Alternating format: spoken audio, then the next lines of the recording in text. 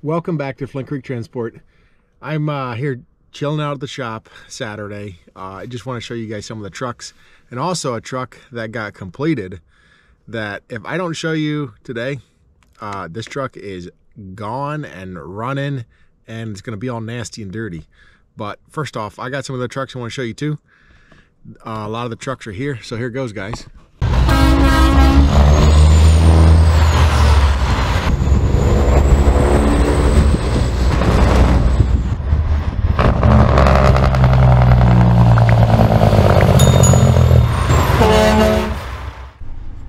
Truck 141. Then we'll loop around here, show you a bunch of the trailers.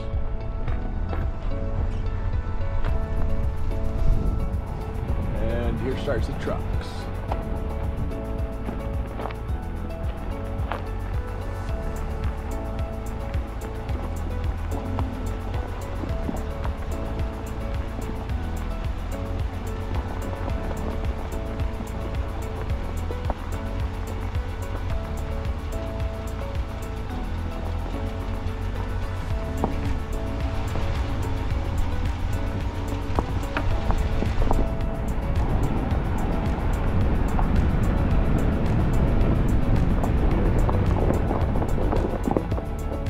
Look at that one.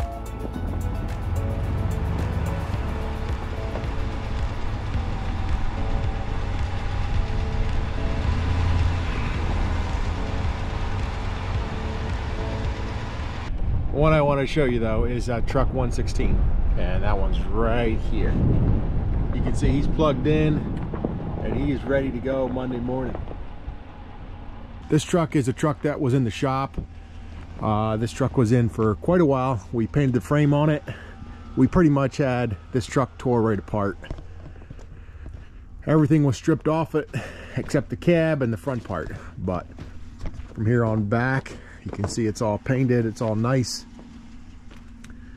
And this thing's heading out back into the nasty salt and grime of upstate New York. You can see right now, guys, it's about, I want to say like 18 to 20 degrees. Earlier it was 16. I don't know, maybe it's that cold again, but it had warmed up a little bit today. And it's cold again. Makes for a nasty mess on the roads. The roads are always like damp, wet, and they're spreading salt. But yeah, I just thought I'd show you this one real quick. This is 2002. This is truck number 116. It's got a 550 cat with a 13-speed transmission, and it's been a good truck for us. We owned this for quite a few years. This truck was actually an old Crow transport truck, and we brought this one in, painted it, kind of did our color. Now the new trucks I'm getting in, I'm not painting our color. Still good looking truck. It's got some what, 20 years old, I guess. So all this nice shiny paint. Hopefully the guys can keep it washed, keep it nice. Looks like he's heading out to a job site. What do you think, boys? You gonna say hi? Hi. Okay. Hey, we got Caden and Denzel with us. Oh, stop the beeping. All right, there's a few more trucks. We can't forget 144. Look at that one. The black one's in the shop. Over here is truck 106 yet.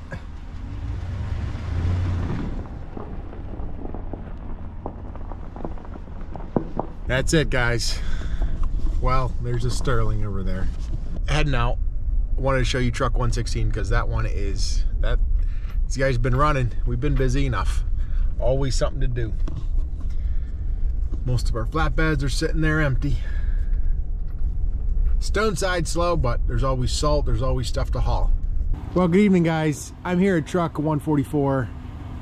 He's hooked up to a dump trailer right now. He's gonna be running a short load tomorrow, and then later this week it's gonna be heading out, and I am going on a trip.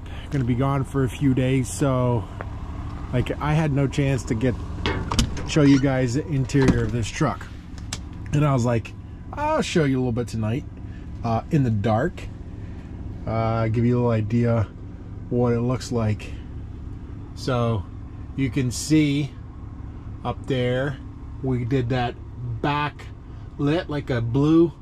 Try to match the outside, pretty cool. Goes the whole way around.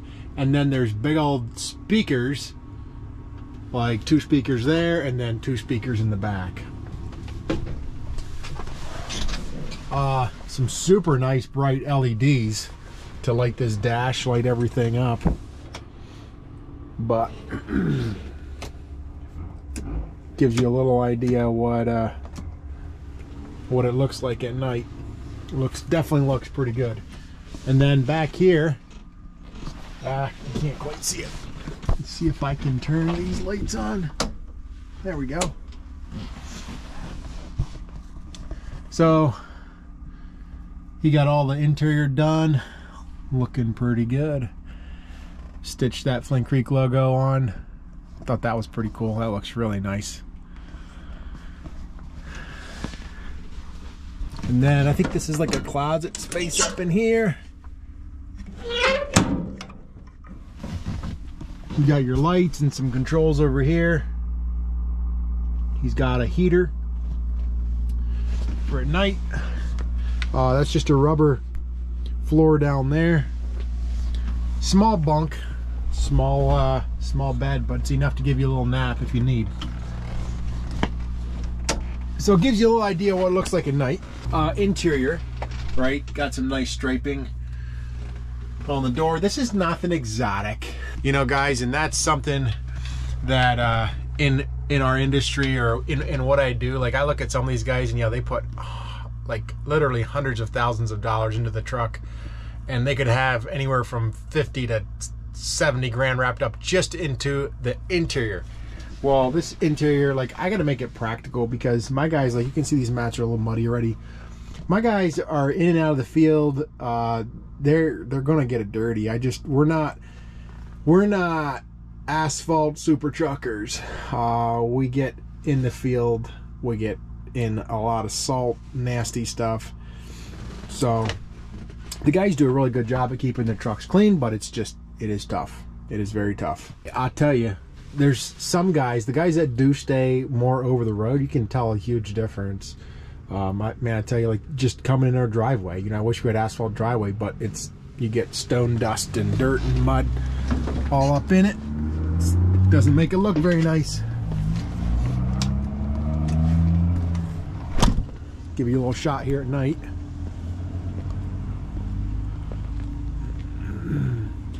When I put this truck together, I knew it wasn't going to be like a show quality truck because I didn't turn every bolt right. I mean, it's crazy the extent that these guys go to. I think it's cool, but I do got to make it somewhat practical too. And I just, you know, I don't see spending $350,000, $400,000, you know, on a truck. I'd rather have just a good looking truck going down the road, which is what I feel this is. I gotta turn my backlights on. There we go. The guys have got a lot of money wrapped up into the interior.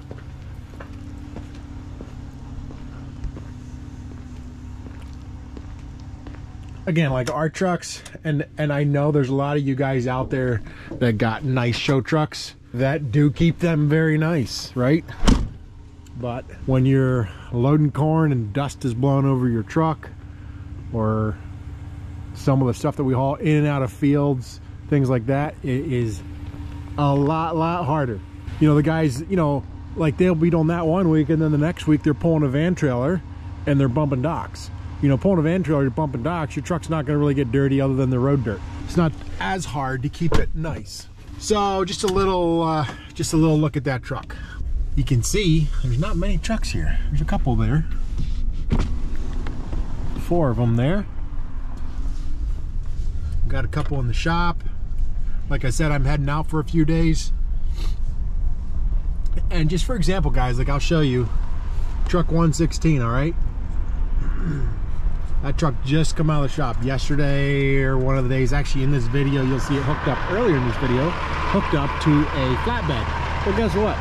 He's hooked up to a van trailer right now. So it gives you a little idea of the variety of work that we do. We do a lot of different things. Yeah, from van to reefer to flatbed to dump trailer. We get off-road, on-road. It varies so much. And then also a lot of local hauling. All right, guys, so I got a little trip. No, I'm not planning on purchasing anything on this trip. Just a little quick getaway for 2 days, 3 days maybe, and I'll be back in town. I say a getaway, it's actually a business trip.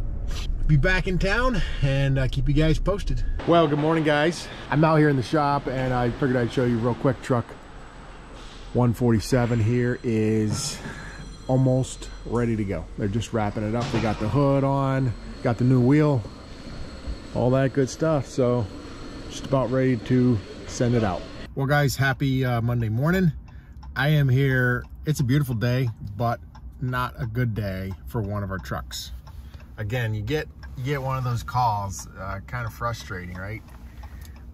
And one of our guys has been in an accident. So let's see if I can zoom in there. You can see a little bit of the car, but anyway, he was cruising along and this guy ran into the back of him. So not good. But thankfully, again, nobody was hurt. Nobody had to go to the hospital in the ambulance. But there is probably some damage. I didn't see look at the back of the Spider, but I'm pretty sure the car is going to need to be towed. Oops, looks like we got a car coming here. Part of trucking, you run lots of miles, hundreds of thousands of miles a year. You're going to have something go wrong, and I just, you know, these are something that is like, whenever there's an accident, I hope and pray it's not our fault, and I hope and pray not anybody's hurt, you know. So those are the two things. It's unfortunate, but it happens. Well, let's go see if we did any damage. Thankfully, it was not even half a mile up the road. So I don't know if the guy, I don't know exactly what happened. I'll find out the details. If he was just starting to slow down and the guy didn't see it. It was like just before the knoll that you kind of crest the knoll, and then it's a hill that kind of goes down to our driveway. So the guys would have probably just started slowing down somewhere right in there.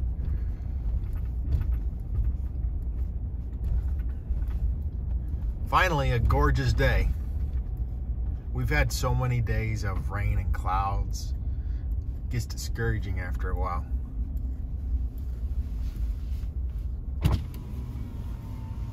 Hey, you doing okay, man?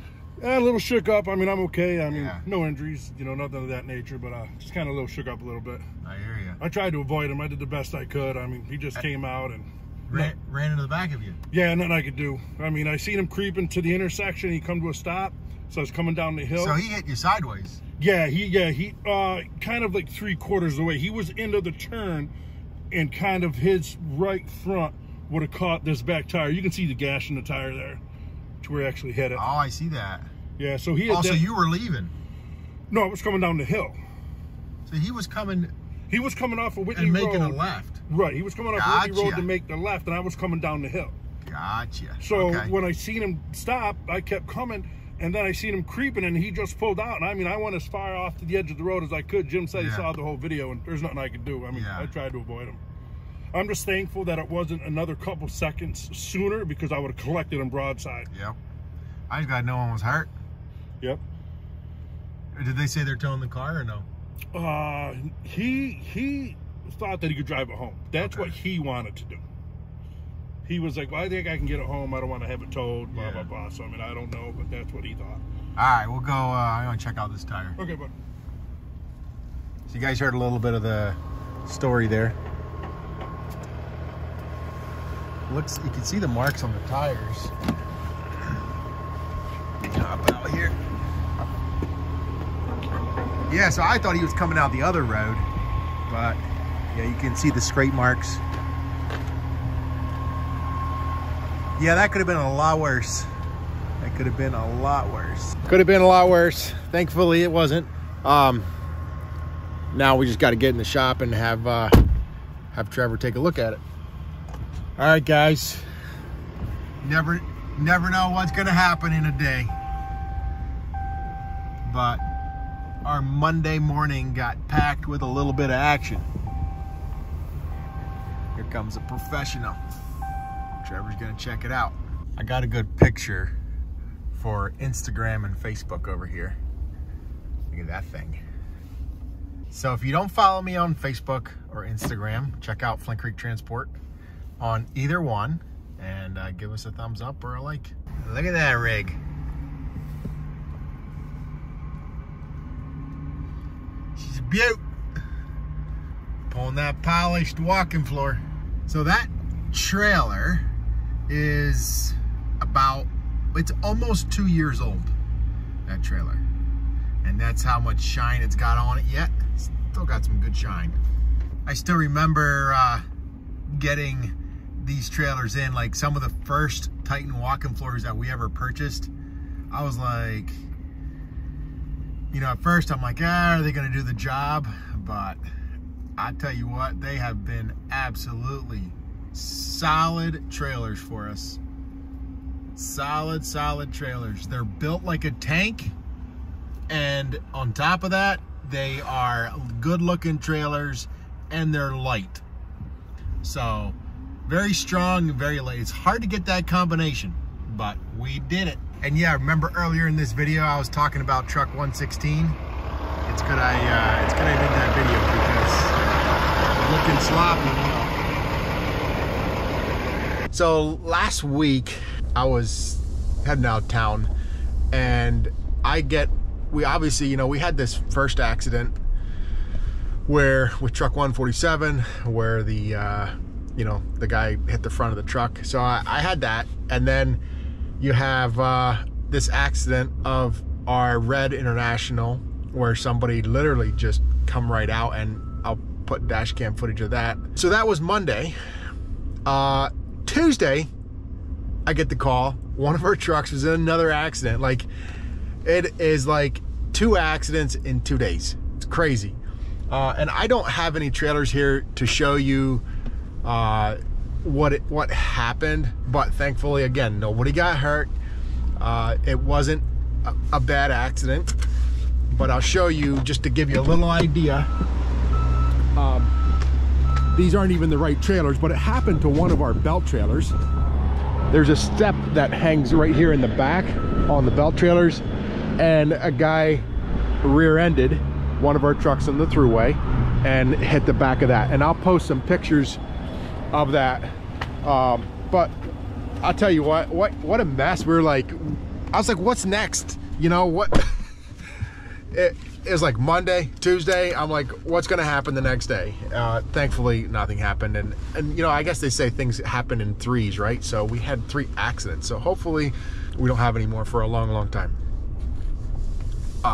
These accidents, obviously, they all could have been much worse, and thankfully they weren't. It's something that you know, I think of every day with the guys driving.